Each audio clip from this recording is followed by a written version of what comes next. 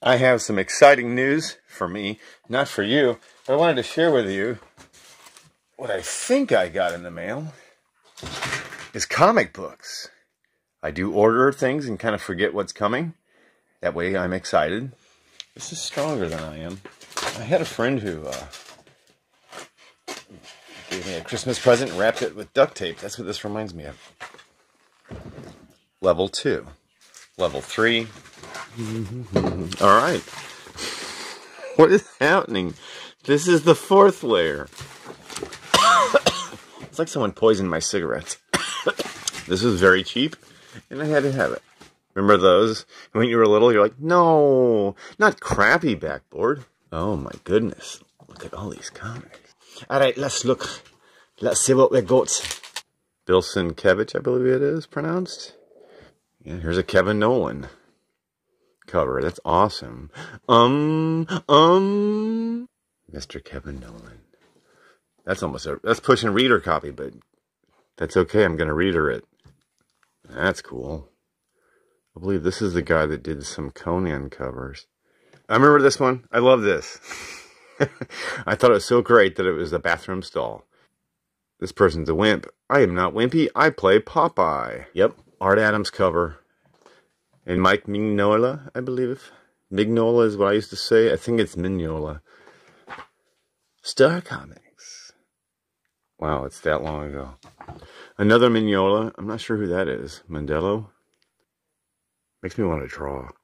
That one's cool too. I recognize that signature from some other comic books. I don't know who that is. So cool. Look at all the work on Gargoyle.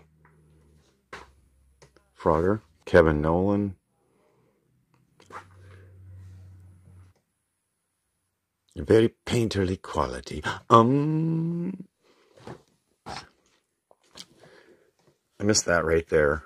They carried that on to the 90s. I loved all that. Whatever issue limited series. I love that font. Look at that. Look at that cover. So cool. Love those ads. Love the honeycomb ads. Cool. I might have to read that tonight. I love that ad too. Man, there's a lot of detail going on here. Secret Defenders. I made fun of a lot of these 90s comics. I thought they were dumb for some reason, but I couldn't tell you why I thought they were dumb. Probably because they weren't my favorite artist, and I didn't give them a chance. I have this already, but that's okay. Gargoyle #1, that was the one I was missing. I think that's a Bernie Wrightson. What's in here? Modern Defenders. I don't know much about modern comics.